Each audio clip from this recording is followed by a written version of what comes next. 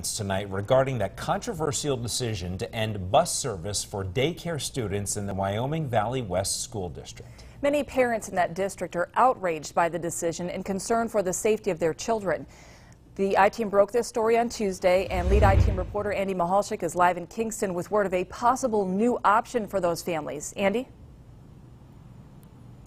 Well, Candace, the managers here at the LCTA, Luzerne County Transportation Authority, say they can offer to those families what's called shared bus ride service. That's an option those parents can use. But the parents I spoke with say they have lots of questions, the main question being, how much will it cost them?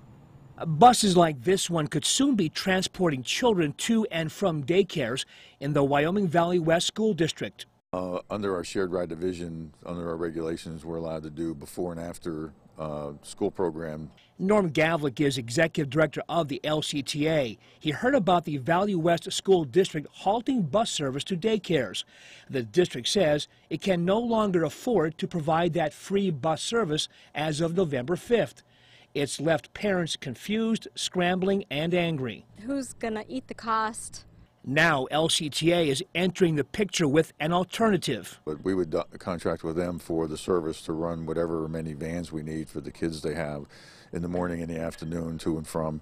How the daycares pay for it is up to each facility, leaving parents with even more questions. I really can't afford to pay for a bus ride or to the owner of the daycare my child goes to. I guess we'd have to know more of the statistics of how much it's going to cost, who's going to eat the cost. I assume the daycare owners, and what is that going to turn around to the families? Then our tuition cost for our children to come before and after care is going to go up.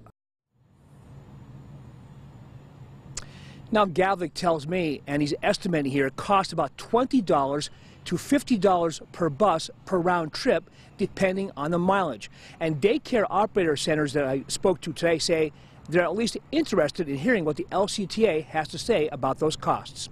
Reporting in Kingston, Luzerne County, Andy Mahalchik, Eyewitness News. Andy, thank you. And LCTA officials say they already provide bus service for daycare students in several area school districts, including Wilkes-Barre area.